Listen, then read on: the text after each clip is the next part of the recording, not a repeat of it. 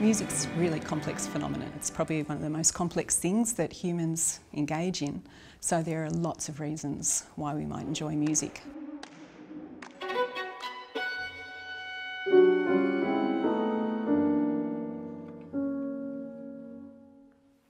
Research was done by Spanish-Canadian researchers, and they surveyed a large number of people using a questionnaire on music anhedonia.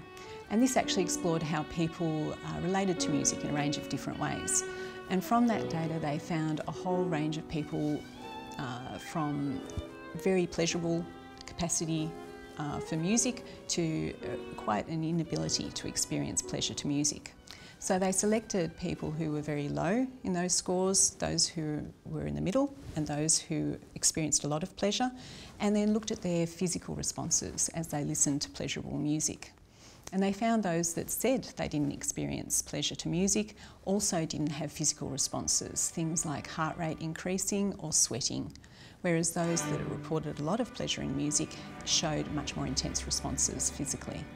So they concluded from that data that there is a class of people that they called music anhedonics that don't experience the same pleasure to a whole range of music, not just one type, but they tried classical and jazz and pop and rock. Amusia is a condition in which people have some difficulty in processing certain aspects of music. So either the pitches or the rhythm of the music are not perceived in the same way as other people. And this is often due to an acquired or perhaps a brain injury that's there from birth that is actually preventing the same auditory processing of that sound as occurs normally. This is different from music anhedonics, who actually do perceive the music in the same way. Those parts of the brain that are involved in auditory processing are the same, are intact in musical anhedonics, we assume. What's different there, we assume, is some problem in the reward or the pleasure pathways of their brains.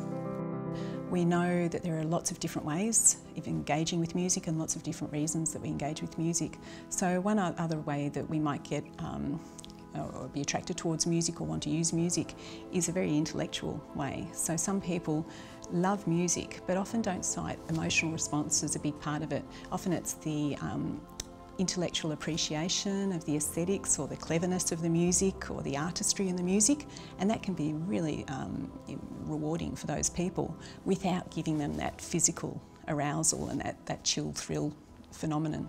So that's one possibility, that people with anhedonia might still appreciate and be attracted and use music for the intellectual appreciation.